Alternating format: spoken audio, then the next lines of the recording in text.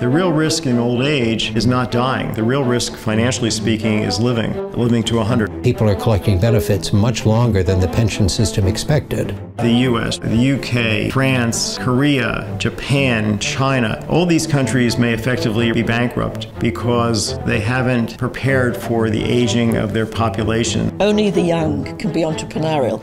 Rubbish. I was 51 when I set up my business. Rather than putting your money into a pension, putting it into your own education. We need to focus people's attention on the risk of living to a very old age. We need to understand your 100-year life. Storyteller, your 100-year life on TRT World.